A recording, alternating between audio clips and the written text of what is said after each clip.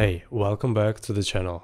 I'm ross.plemya, and if you are 3D artists who are using Corona Render or only planning to, then this guide is exactly what you need. Today we are going deep, not just what these buttons do, but a full breakdown on how to actually set up Corona Render settings the right way, like a pro. Actually, it's knowing about what matters, what doesn't, and how to get clean, beautiful results fast. So grab a tea, open your scene, and let's level up. I will take one of my latest scenes that I developed for my course, and if you want to learn how to create realistic renders with support and community, I left a link below in the description.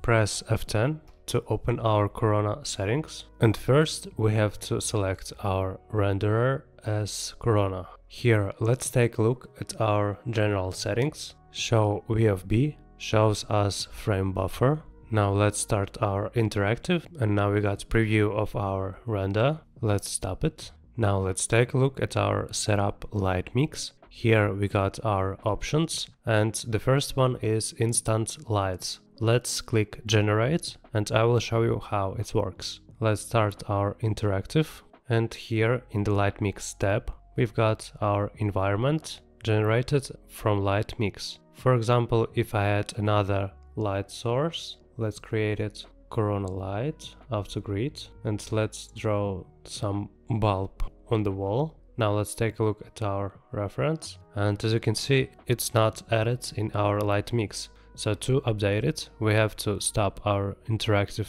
render, move again to our LightMix setup, you can find it right here, and click generate again. Let's start our interactive, and now we got it like this. Now let me show you the difference between instanced and grouped lights. Let's delete the previous one. Now select Corona light, sphere. Let's move to the higher view, create our first sphere right here. Let's move it higher like this, edit its size. Now copy it by instance. This is how we got our instanced light. And now let's create another copy with the copy option. Okay, and let's edit its radius like this, and let's make our spheres higher. So here is the difference between instance and grouped lights. Click generate. Now let's run interactive render, move to LightMix setup, and here we got our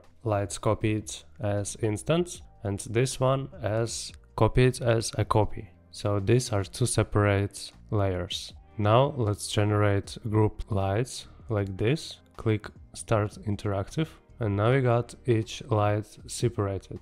Okay, so let's clear our scene from those lights like this. Now here's the reset settings button. It's actually disable all the edit in the post and lights mode, so be careful with it. Now let's take a look at our progressive rendering limits. So the first one is pass limits, which is placed right here. Let's move to steps and start to render our image. Here we got amount of passes that has been done. Next, noise limit right here. I set it as a 3%. This is the usual amount, which is around 2 and 3%. And time limit. So usually I use this time limit in rendering my animations because I have to set up amount of time to render my animations overnight. Okay, let's move next. Click cancel right here and stop. Now let's save our file as a CXR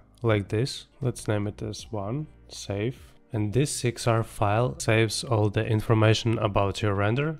So this feature allows you to save all the post and rendering process right in your CXR file. And if you need to continue rendering this image, you can simply resume from file, press 1 right here. And if you want to resume your last render, simply press this button right here. And it's actually resuming from rendering our pass number 12. So the next option is render overrides, and right here is render hidden light. Simply create our light sphere like this. Let's hide it. Now let's run our interactive render, enable this option right here. Here's our light. Let's get rid of it. In the case if you forgot to render your color mask and you don't want to render a whole image, you can simply select this option right here, render only mask,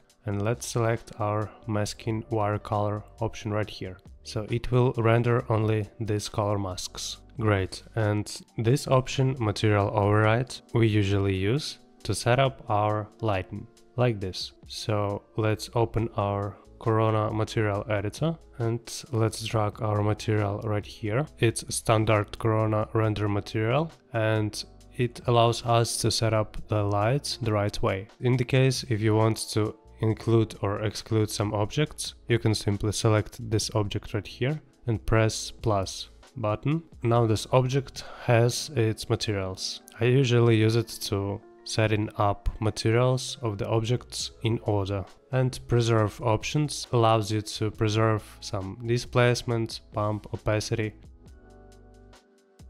or light, slicer and glass materials, like this. Great, let's uncheck our material override box right here.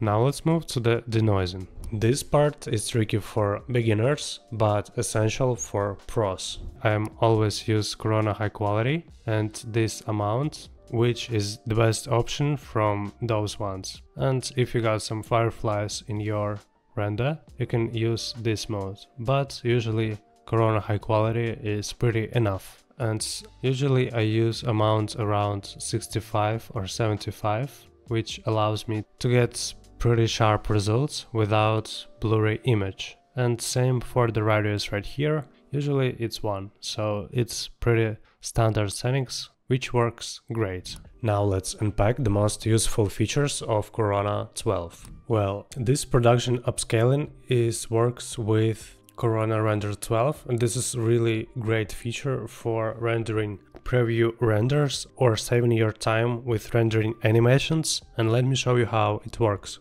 For example, you have your resolution right here. This method is split resolution in 2 times and rendering it 2 times lower. Here's the result, which is rendered in full resolution and in lower resolution automatically upscaled in Corona. You can see the amount of time which saved. It's 3 times faster. Now render selected. Stop wasting your time for re-rendering only one chair. For example, you need to change only one chair in your scene. In this case, you don't need to render a whole image, but you can only render this element right here. Here's how it looks, like this. Or let's exclude it. Open our list, press exclude and OK. Now our object is excluded. Also you can select here viewport selection, which is right here. Let's select our carpet right here. Also we can select our objects by its ID right here. Let's indicate here number 5. Now let's move to our object of the vase, object properties and object ID. Let's indicate here 5. And now we got our vase rendered. Great. Now scene environment. First is going to be our 3ds Max settings, which is environment tab. Just press button 8 and you can open environments and effects tab.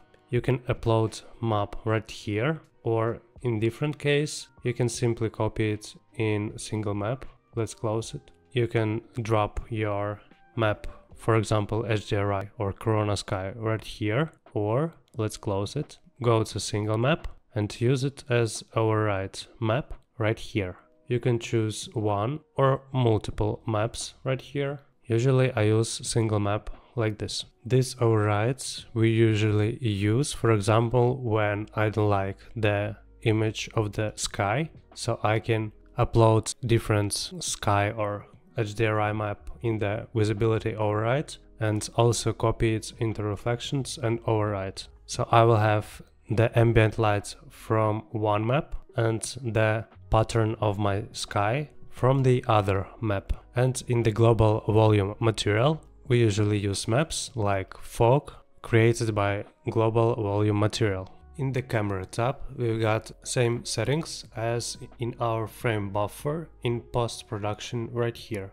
this is where you actually stop being just a simple 3D artist and start becoming a visual storyteller. For example, we can change tone mapping as simple exposure, white balance, and etc. It is all placed right here. And here is the simple camera settings, which you can edit right here or right in the camera. In the performance tab, we got our global illumination, and here's path tracing applied, which is standard parameter, and if you want your image rendered the right way, you should leave it as it is. This settings matters more when you're rendering animations or working with complex scenes. For secondary solver, I usually use UHD Catch will be the best. We didn't change any options right here. Now, note that settings below are optimal, so we don't have to change them either. Same goes for the UHD Catch right here. But note that still frame, that right here we can use animation flicker free to prevent some kind of glitches. So usually in the work I didn't use any of these tabs because standard Corona option is pretty enough. If you need some explaining on those options, you can simply view them like this. Also, I didn't change any options in the displacement to prevent the glitches on showing the displacement textures. In the interactive rendering, I usually didn't change max passes right here. In some cases I can change NVIDIA GPU AI right here to render my interactive much faster, like this. It's pretty useful on setting up the lights or checking the composition. Alright, and caustic solver we use in the case we have to create caustics on the water and etc. In the system tab I didn't change any of these options right here, and if you want to learn more on those image filter, usually I use only high quality and it's more than enough. Now in render elements tab we usually set up our masks and our environment lights etc. like this. And in the common tabs we usually set up time output for our single images or range in case of animations. Here we indicate the size of our frame, and in the options I usually uncheck this box to save more memory when I've got complex and hardly to optimize scenes, so it will render a little bit faster. This render output allows us to save our files automatically. Well, that was a lot, but here's the truth.